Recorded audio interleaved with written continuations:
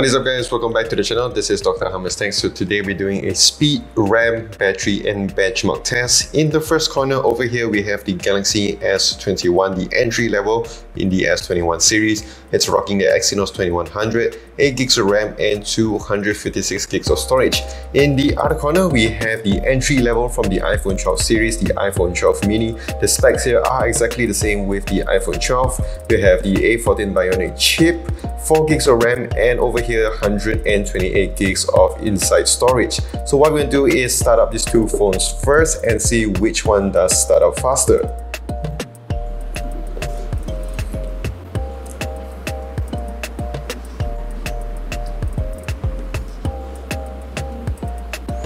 It looks like, let's see which one boots up faster. And as you can see there, over here on the iPhone 12 mini, it's already in, while on the S21, right about a few seconds behind it. So we can see in most of the iPhones, usually they take very fast to load up. Over here it's ready to go, whereas over here on the S21, it will take some time to load up. Both of these phones, the battery is about 100% and they are connected to the same Wi-Fi and location is on both of these phones. And as we can see on both of these phones, all apps have been closed to start this test.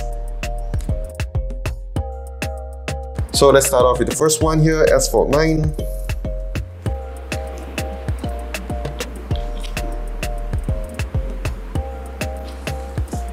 Alright, looks like the iPhone 12 is having a slight lead.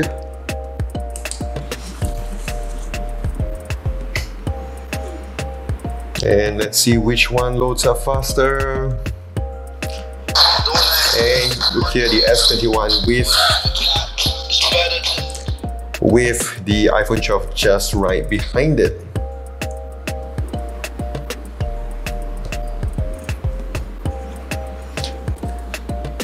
Next up, we're going to Pokemon Go. Pretty neck and neck on both of these phones.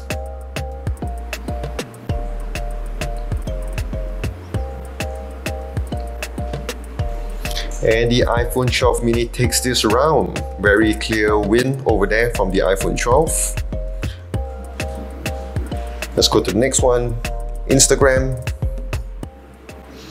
About the same on both phones. Next up we have YouTube. Faster on the S21. PUBG. This is a very large app, so we're going to see which one loads up faster.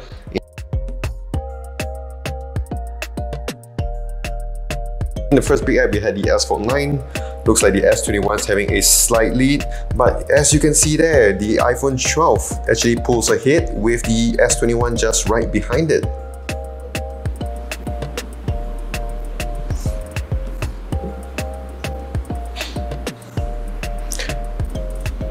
Next up, we're going to see Chrome.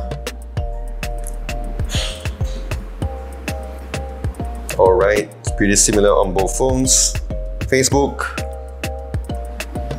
It's about the same on both phones again. Let's go to Shopee. Both are doing very well as well. Let's go to YouTube Music. Faster on the S21. Let's go to the settings. About the same on both phones again. Let's go to Manchester United, GGMU. A bit faster on the S21. Let's go to Premier League. Faster on the iPhone 12. Let's go to Netflix. Of course, the S21 here, because of the animation on the iPhone 12, it does appear slower. Let's go to the camera app. Let's see the selfie camera.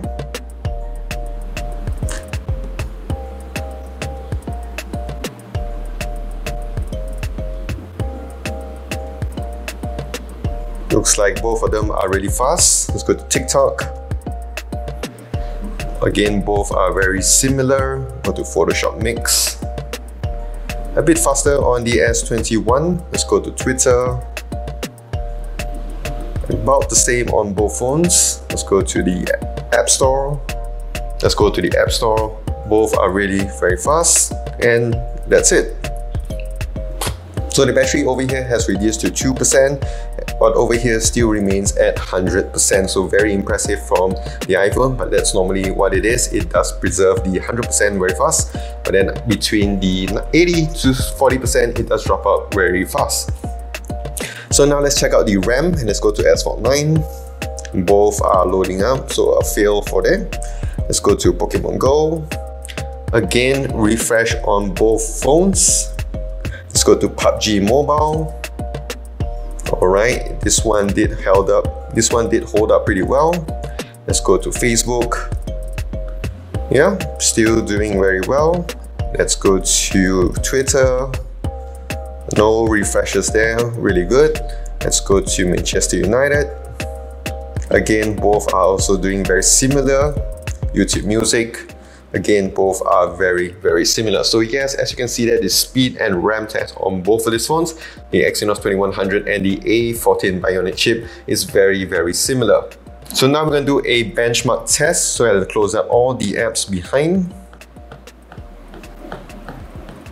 As you can see there, I have no button to close up all in one go. As you can see here, very easy on any Android device. So right now I'm going to do a Geekbench test. So now we're going to do a Geekbench test, and all apps have been closed on both of these phones, as you can see. So now we're going to run the CPU benchmark, and I'll see you guys in a little bit.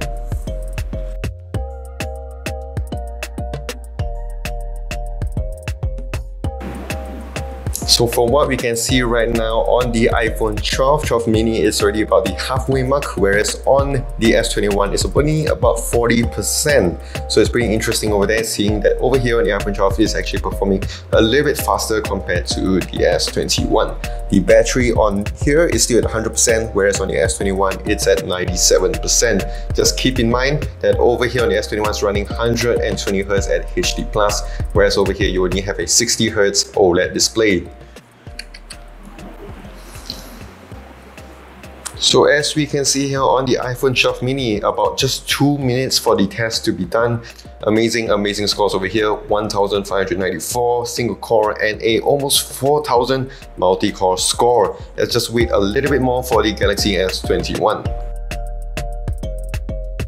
And over here we can see on the iPhone 12, comparing it to the iPhone 11 Pro Max and iPhone 11, it is a bit significantly higher compared to the rest. And if you check the multi-core score, again, a significant difference compared to the earlier models.